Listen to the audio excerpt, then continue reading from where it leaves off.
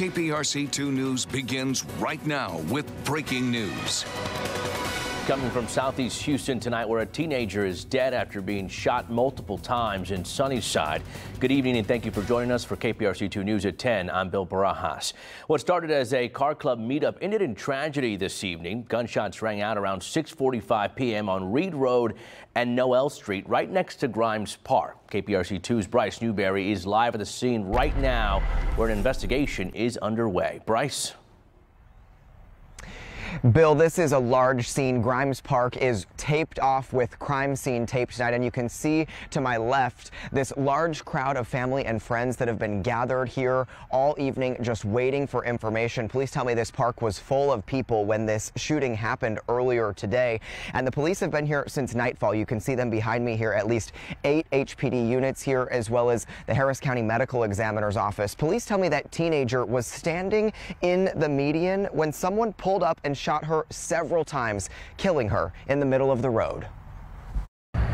Emotions ran high at the scene of a fatal shooting Sunday evening. Houston police racing to break up a fight after a 19-year-old identified by family as Michaela Lacey was gunned down at a car club meetup. She was a happy-go-lucky kid. Her mother, Chandra Williams, says Lacey asked to borrow her truck and promised to have it home by a certain time. And I hesitated. I did.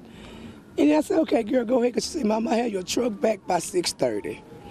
Well, 6:30 never got here. The scene shutting down Reed Road around 6:45 Sunday evening as crime scene investigators gathered evidence, piecing together what happened. They just told me my baby got shot 5 times.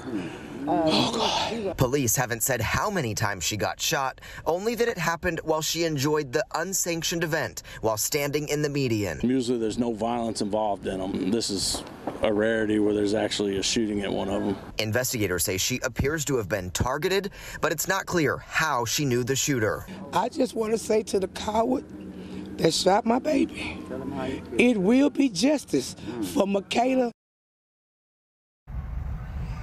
And tonight, Houston police say witnesses led them to the shooter. They were able to talk with him on the phone. That's when he told them he would bring himself into a police station and turn himself in. Right now, we understand that he is being questioned, but there have not been any charges filed. This is a story that we will continue to follow and bring you the very latest. We're live in Sunnyside tonight. I'm Bryce Newberry, KPRC2 News.